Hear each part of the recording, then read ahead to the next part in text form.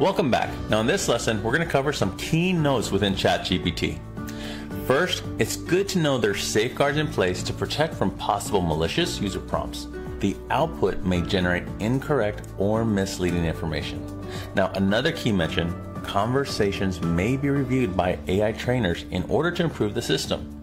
Really, this is just intended to be mindful of the type of prompts that are entered into ChatGPT and be cautious to share sensitive information. Finally is feedback. As you explore and utilize the system, it's always helpful to provide feedback to help OpenAI improve on ChatGPT features. There's also an open Discord community that you can join to actively participate in conversations around ChatGPT. Now, we are at the ChatGPT landing page. Let's explore some key features. On the left, we have the navigation pane.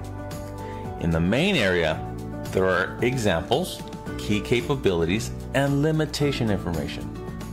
Focusing on key capabilities, you see that ChatGPT remembers what you said in previous conversations.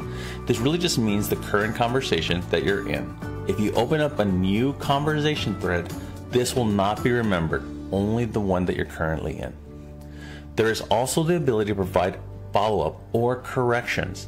Basically, if you don't like the response provided by ChatGPT, you can request for ChatGPT to regenerate a response. Also, the model is trained to decline inappropriate requests. Thus, typically if you ask for malicious information, ChatGPT will not provide a response.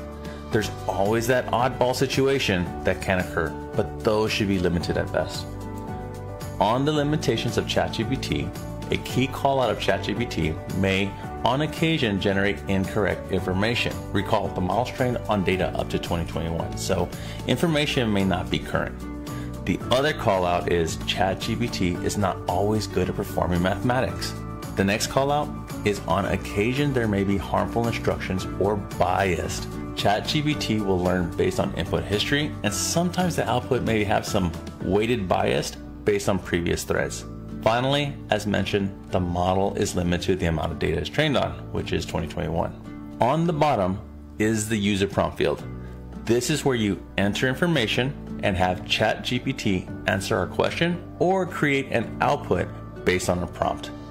In the next lesson, we're going to cover ChatGPT user prompts. I look forward to seeing you soon.